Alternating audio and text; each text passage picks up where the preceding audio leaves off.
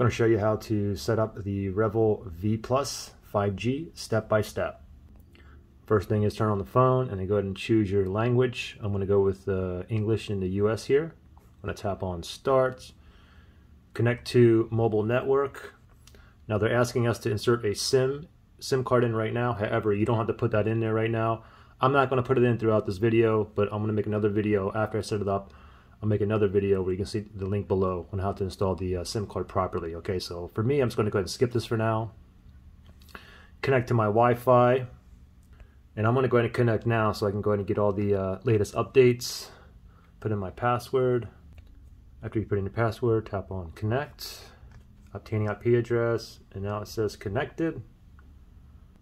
Okay, so it says there's an update phone. I'm going to tap on next down here. Installing system update.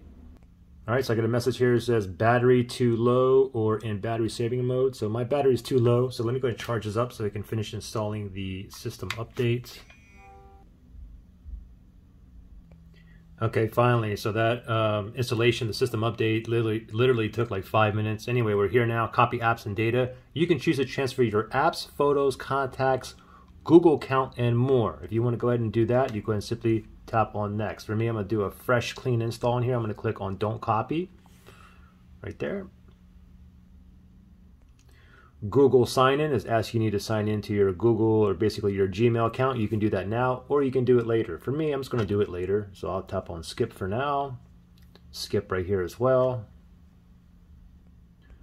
Google services, use location, allow scanning, send usage and diagnostic data. These are all optional, okay? You can have these checked or not checked. It really doesn't matter. For me, I'll just go ahead and leave them all checked. That's fine. And I'll go ahead and tap on accept down here. Asking us to do a 4-digit PIN password screen lock. I would recommend you doing this. Don't skip this. You should go ahead and at least put a 4-digit PIN in here. So go ahead and choose your 4 digits. After you do that, tap on next. It's going to ask you to re-enter that same PIN password. And it just re-entered. Now tap on confirm. Now you can also set a fingerprint password if you wish. You can do it now or you can do it later. For me, I'm just going to go ahead and do it later. I'll tap on skip for that. Tap on OK. Getting your phone ready. Device name. Yep, that's good. Click on OK.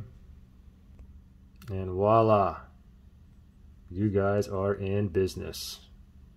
Pretty simple. Any questions or issues, just comment below. All right? Good luck. Bye.